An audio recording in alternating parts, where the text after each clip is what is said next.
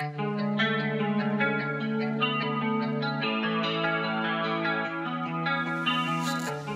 welcome to a new episode of the build series. Today's episode is going to be about the brakes and also the wheels. Moto-master is supporting this build, so I'm going to install a SUPERMOTO racing kit. I'm also going to install a flame disc in the rear. I'm going to use Moto-master sprockets and chain as well. I'm also swapping out the rear brake line because the old one is damaged, so it's going to be an upgrade with a new one. To be able to install the rear sprocket and the brake discs, I'm going to need a set of wheels.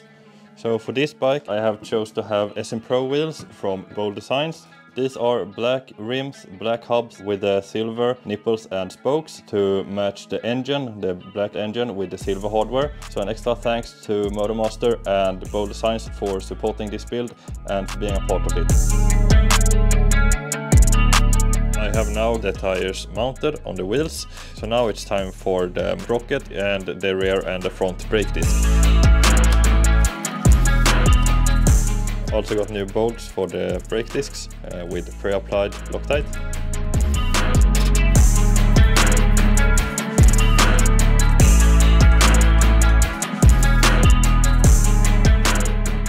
And as a rear sprocket I'm going to run a 44 tooth and I'm running a 14 tooth in the front. So 1444, probably going to test out 1344 as well in the future. But I'm going to start with this setup and see how I like it. So 44 tooth, black on black, looks really good. Also new hardware for the sprocket as well, with pre-applied Loctite.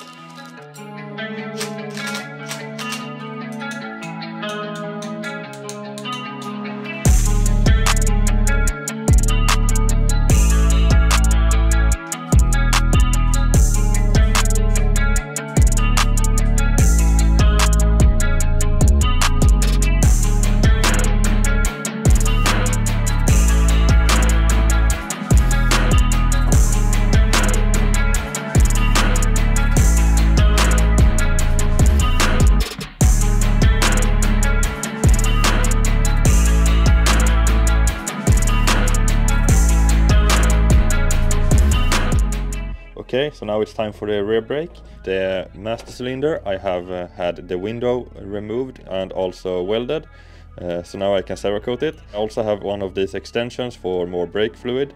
I think they look pretty cool. I'm also going to Cerakote the caliper holder as well as the caliper.